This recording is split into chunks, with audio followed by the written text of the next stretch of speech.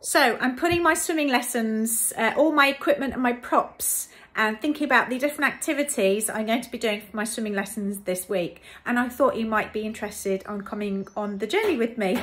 It is Wildlife Week this week and a gardening week, I believe. So actually I've decided to do all things about ladybugs, and that's what's going to be for my swimming lesson, and that's what I've decided to do. And this is what activities I'm going to do. This template from my workshop that I did in January with regards to the seasonal themes for the year, and I'm actually going to use this. What I've decided to do is a little bit too big based on what my experience have been using the other templates I've been doing.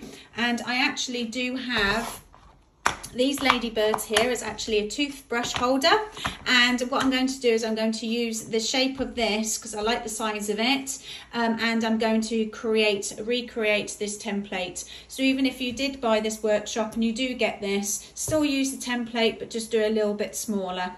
Okay, so I'm going to use these, and also what I found as well, and I'm going to go into my garage in a little bit, but I've also found, because what's summer not with some beautiful flowers, so I've got these. So for the children that are a little bit older, these sink down, and I've also got these little ladybirds as well, ladybirds, whatever you want to call them, and I've got sunflowers and other flowers. So I'm going to go in my garage now, and I'm going to see what else I can use.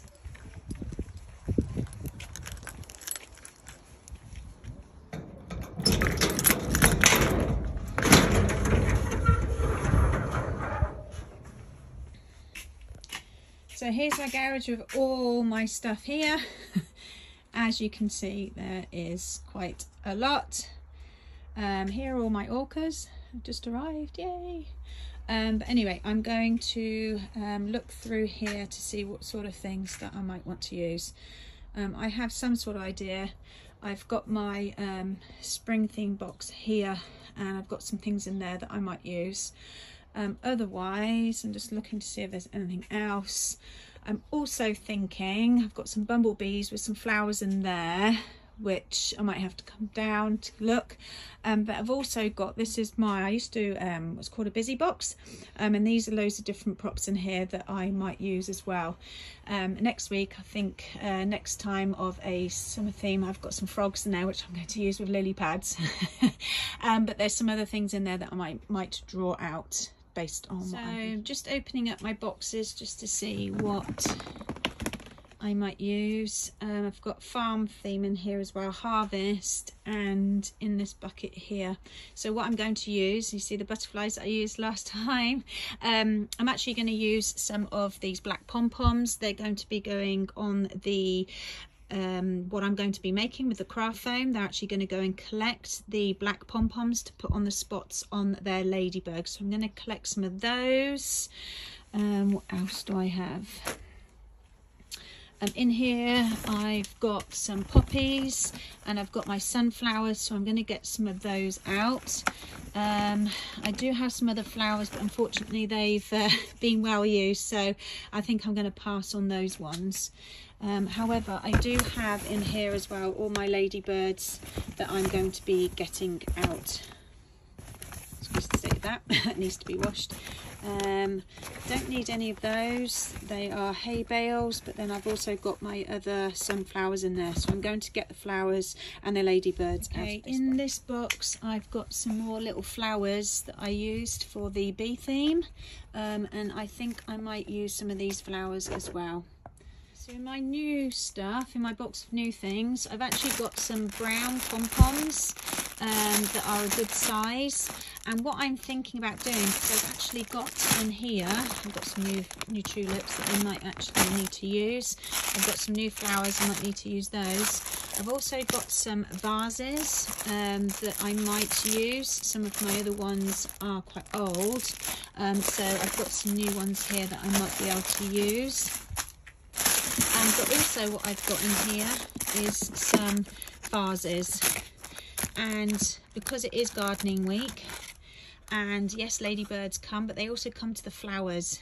So I've got vases. What I might have them do is collect these little pots, not vases, but these little pots, I'm going to go and collect the dirt to be able to plant the flowers, and then with the mini flowers that you saw, I might put the mini flowers then and they go and collect them. So I think that might be another activity that I might add in. I do actually like to have a few sinkables for the preschoolers that are really quite comfortable. So I've actually got these silicone stackers.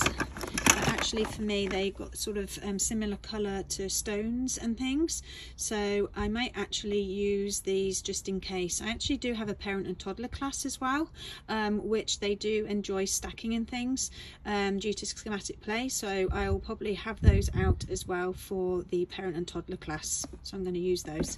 So in this box I actually have my Valentine's and also Easter box, but I've also got some roses in here. So I'm thinking that I might have a good selection of different flowers, whether or not they've got stems, so they can put in the vases, especially for the parent and me toddlers, parent and me toddler class. They might actually enjoy getting the getting the flowers to put in the vases and then actually water them. I do have some watering cans and things, so I think I'm going to take some of these roses as well. So in this box I actually have a complete mix of things, but I have my hedgehog theme here that we did, and I've also got some caterpillars and some worms in here that I might add to it just in case. I always like to have more than maybe I'll need, so I'm actually going to probably fish those out. They did seem to really enjoy using these sensory worms and caterpillars on the previous one, so because they're actually going to be going and getting the soil, what there might be in the soil are some worms and things, so I might actually add in some of those as well. I do have these Melissa and Doug bugs in here. They do sink down. I'm not quite sure. I'm going to put them in my maybe pile just to see. I might use those. So now what I need to figure out is how I'm going to store everything. So I've got these what are these buckets that I think I might use just to contain everything.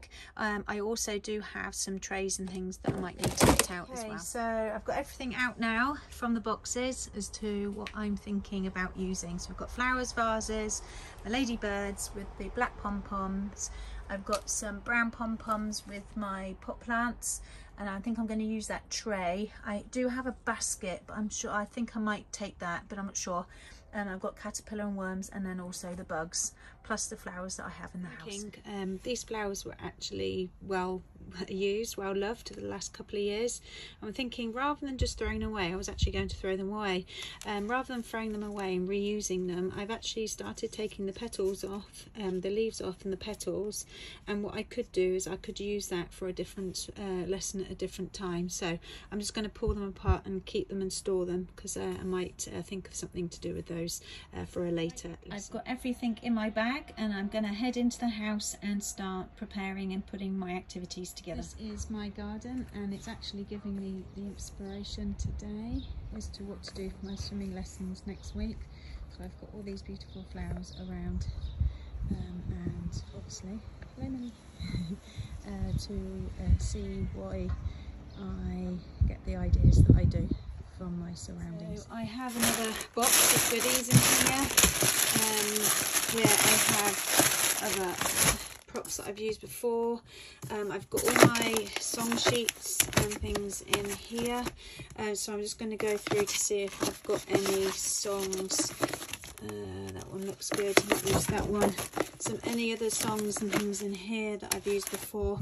If I don't find it, then I will have a look on my computer to print them off. I've got this movement cube, which I have used before. I might actually take that just in case, because I do have an older class, so I might actually take that to see if they might want to play a game at the end.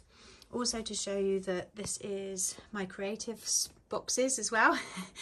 I've used these in my workshops to give you examples, and I've also got craft foam, all different types of craft foam in here, and here's some other different sort of the materials that I have here as well that I use. And also in my cupboard here, I've got lots of different materials in here that I will use to have a look at. I haven't found the songs that I wanted to sing, so I'm now going to search on my previous workshops and booklets that I have already done and created for you guys. So I'm actually going to pull up a couple of those and actually print off the songs.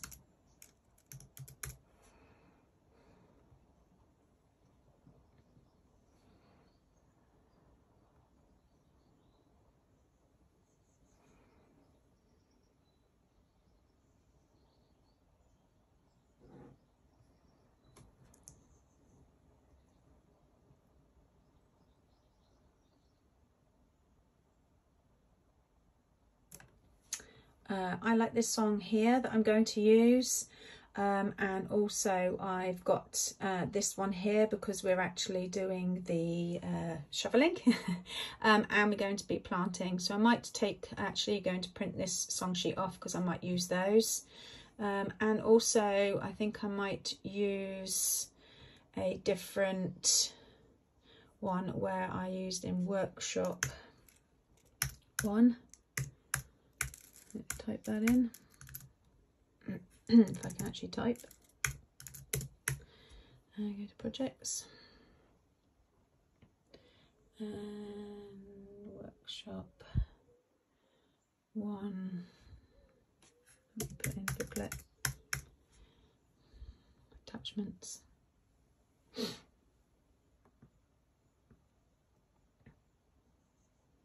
This is the booklet that you actually get for workshop 1, and I'm going to find the song that I wanted to sing.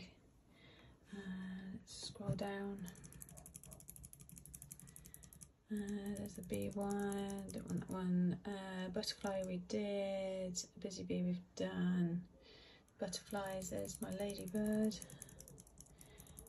I need to have a look through here to see if there's one I need. I will actually use these that I've got printable as part of the booklet as well. That's what I will be writing on in a minute, to write what my activity ideas are. So what I do now is I get my themed activity ideas sheet and also this lesson planner that I have that breaks down what the structure will be, or the course structure is for the lesson. I've got my songs here that I've got laminated that I will use, so I can put on the list there of which songs I'll be using.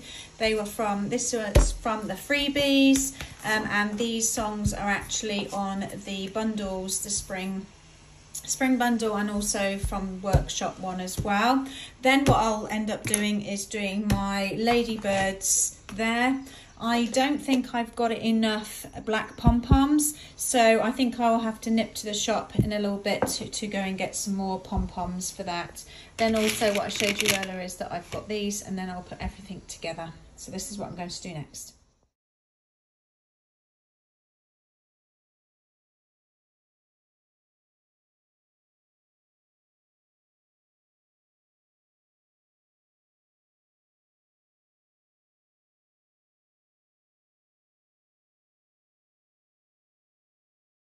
So I've done my themed activity ideas. I've written down what I'd like to do based on what I've got out, and I've had a think about what sort of things go with what. I've put the songs together that I will use. I might not necessarily use them all, but I've got them there if I need them. So this is what I'm going to do. Then I actually put it out onto my lesson planner of the activities that I'll do according to the course structure that I've done. Again, this is just a plan. It's just some ideas. When I'm actually doing it, it might be different. So we'll see how it goes this week. But this is what I'm doing. Main thing for me is that what I've done is that it's more of a story. So the things that they do first is that they will actually plant their flowers, and then they will pick up. There's always some caterpillars or worms that are always in the way. So actually going to be doing some wall climbs as they are going along. And they're going to be picking up the caterpillars and worms as they're going along, as if they're picking them out of the ground. Then with the breath control, what we'll probably do is using the flowers here, and what they're going to do is they are collecting them and taking them back to the vases, and they're going to be blowing bubbles as they're doing that, and then I'm going to be watering them over. So they've got their planting of the flower, which is part of the story. Then what flies over are the ladybirds, and they're going to be flying over and landing on the flowers. So we've got these flowers here. If they do want to go off and go and collect these little ladybirds, I've got those if they wish to do that and add on an extra activity if I'm wanting to. If I've got time, I've also got those to add to that. They're going to be collecting their spots on their tummy, so they will be using these to actually put on their tummies because they all lie flat, and then they can put the pom-poms in those holders. And then what they're going to do is, according to however many of the spots they've got, they will be doing their breath control according to that. And then for the high abilities, they'll do their sink downs with the stones and the flowers. And then what I've decided to do for the parent and toddler, they're going to do a little bit of a song. They're going to do a song here. There's a group activity for parent and toddler. And then I don't tend to do too many songs unless they're on the move for the preschoolers. But then for the parent and toddler, I will always do a goodbye song. Now, when they're doing their safety skills, they're either doing their jumps and they're jumping in, or if they don't want to, which is the same for preschool, they will show me how they get in safely, and then they go down and blow their bubbles and come back up and then climb up and out. If there is a child that is reluctant about climbing out, I was thinking about putting these out on the side where they go and collect them, sit down, put them on their ladybird, and then they can do their little bit of a jump. You can add in a little bit of a song if you want to for that as well. So that's how I prepare my lessons with regards to how I get my props. Then I think about the ideas of what I'm going to be doing. Then I put to all the activities using the different props that I've chosen. I always use noodles with correctors. I always use my orcas for the preschoolers and toddlers starting 18 months old. And I will show you pictures of this week of how it goes. So hope you like it. Bye.